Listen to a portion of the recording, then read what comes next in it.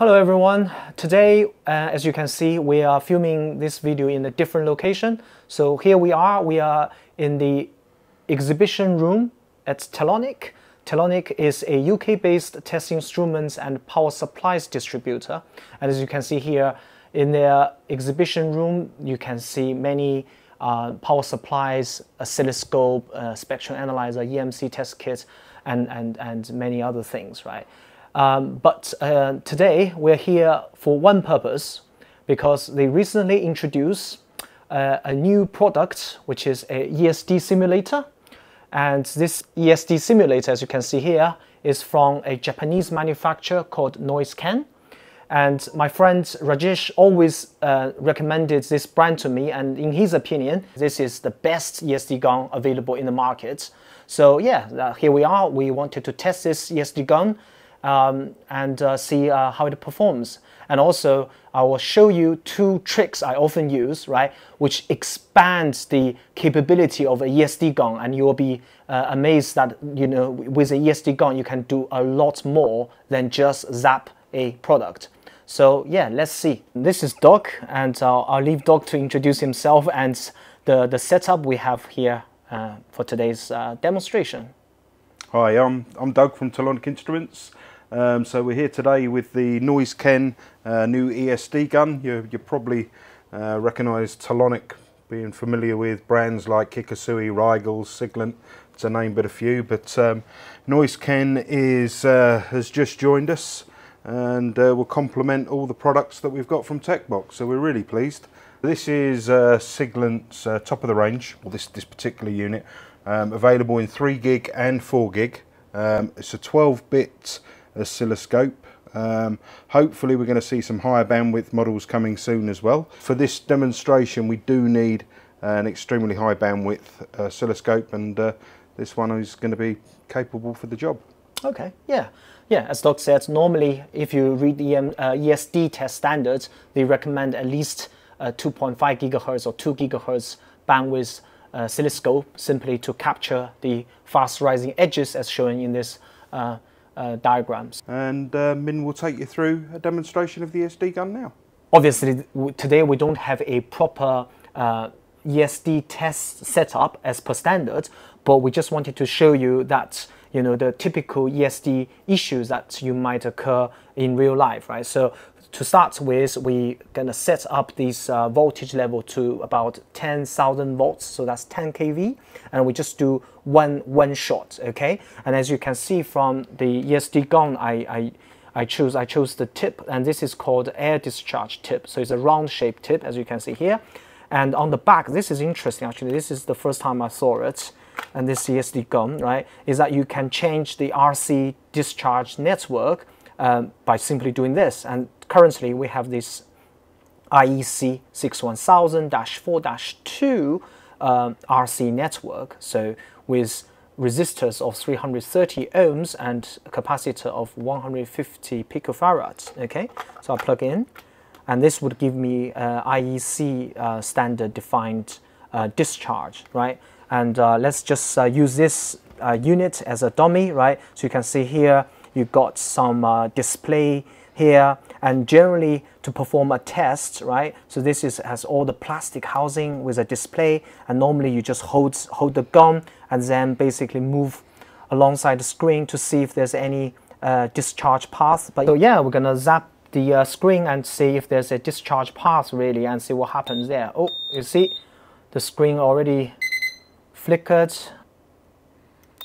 Yeah, so this is a typical ESD event that you may see in real life. And bear in mind, this is only 10 kV air discharge, and in reality, it depends on the environment. You could have a very dry place, and then you touch it. This could easily achieve 10 kV or 15 kV or even higher. So yeah, hopefully this demonstrates this air discharge tip. Okay, so next let's measure the current, right? Let's measure the current waveform. All right, so now you can see, now we're changing to this sharp tip, and this is called contact discharge tip, right? So what I'm gonna do is I'm gonna start with a low level, okay? So I'm gonna start with 1 kV as a contact discharge, right? And for people who have watched my videos in the past, I demonstrate this very effective way of measuring the ESD discharge currents by using a current probe, okay? And this setup actually is very efficient, quite kind of like a quick way of measuring the ESD discharge current. So the setup, as you can see here, we have a tech box RF current probe. So this probe has a bandwidth of up to about 800 megahertz. Because this probe has a transfer impedance of 20 dB ohm, when you use it with a 20 dB attenuator, so as you can see here, this is a 20 dB attenuator, that means this setup gives you 0 dB ohm effectively. What does that mean? That means whatever the voltage we measured with the oscilloscope, you can then translate it directly into current, right? So for example, if we measure 5 volts in this setup, then that 5 volts basically becomes 5 amps. That's why we now set the reading as amps reading. So whatever you read here is the current going through the current probe, okay? So let's just try a few discharge and then see what happens there. So I'm gonna discharge it first. Okay, so that's our first pulse. As you can see there, it tells you the 10 to 90% rise time and the peak to peak, right? So for 1 kV discharge, we generate about 4 amps to peak current, and the rise time, as you can see, is less than 1 nanosecond. But let's zoom in and see the details, right? So I can see the details of the peak to peak current. You can see here, yeah, it's about 3.6 or 3.7 amps from here. The rise time is about half a nanosecond, pretty fast with this tip. So let's do 10. So I can then press one button and then discharge 10 pulses and then see the consistency. Okay, you can see as you discharge on the screen, you can see the consistency is pretty, yeah, so that's 10 pulses and they are very consistent, right, in terms of the rise time and the waveform. So yeah, this is a good tip, this is a good gun in my opinion. Okay, so we demonstrate the air discharge tip, we demonstrated the contact discharge tip. Now let me show you 2 tricks I often use for troubleshooting. This is actually not a ESD, direct ESD disturbance, but rather it's a useful technique that you can apply on mains leads and signal leads, okay? This is the first trick I often use, right? As you can see, this is just a tin foil or kitchen foil from your kitchen, right? And I fold it like this. Therefore, the kitchen foil has a capacitance to the cable that you want to test, okay? So this could be your Ethernet or CAN bus or whatever cable bundle you have, okay? And I had my RF current monitor probe just to monitor the current waveform so that we can see it on the oscilloscope. And in this test, I set up the voltage level to be 2 kV, and each time I press the button, there will be 5 pulses inject into this foil, okay? And the tip I use is contact discharge tip, okay? So we're gonna place just here, and we're gonna inject the ESD voltage, and because of this, what we call capacitive coupling, okay? Capacitive coupling, then the current will then finally get into the device on the test, okay? So let's just try it first.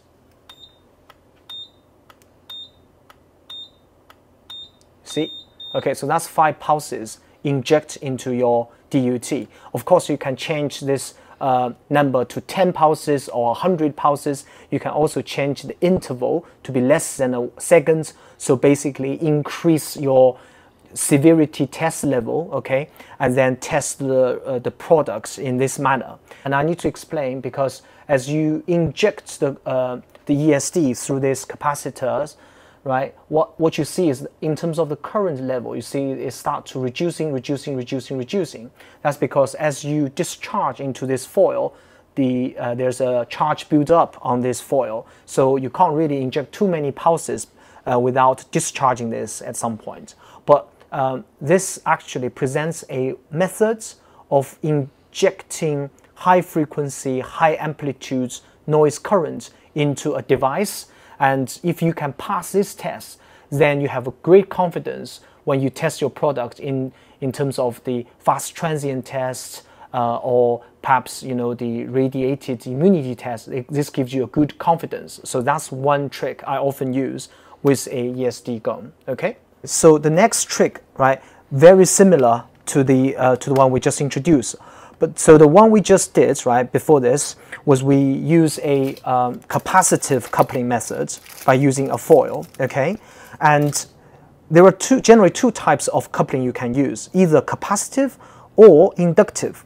So in this demo, right, we're doing now, we're using inductive field coupling, or magnetic field coupling, or inductive coupling. Okay, and the way we're doing it actually is just use the discharge earth wire come together with the ESD gun, and normally all I need to do is wrap it, with a few turns, like in this manner. Okay, alongside the cable that's on the test, right? So this is again the leads, in this case the power leads.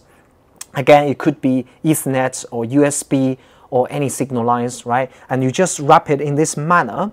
And when you do this, when you inject again pulses, then this coupling becomes what we call magnetic field coupling, because this is like a current transformer in a sense. Okay, so let's do this. So now all I need to do is I'm going to inject into my return path. So therefore there's a current pulses again showing when you measure using a RF current probe. Okay, so we're going to again monitor the oscilloscope and see the difference. Okay, so let's do that. Okay, 3, 4, 5. Okay, right. Okay, so you can see this method actually perhaps is a lot better compared with the capacitive coupling method. First, as you can see, 5 pulses we inject. In terms of the level, they are pretty much the same, right? As the capacitive coupling we demonstrated, as you inject, the foil start to be charged up, whereas this method you have less issue. Another difference, as you can see here, is the resonance is different, right? Because obviously now the coupling mechanism is different. And of course, this method you can do 5 turns in this case as we do, right? Basically, when I say 5 turns, it's really we wrap it using like 5 turns, but it's not really 5 turn to 1, right? And you can also increase this coupling by extend this length of the coupling path you apply. Therefore, you can inject more current into the DUT.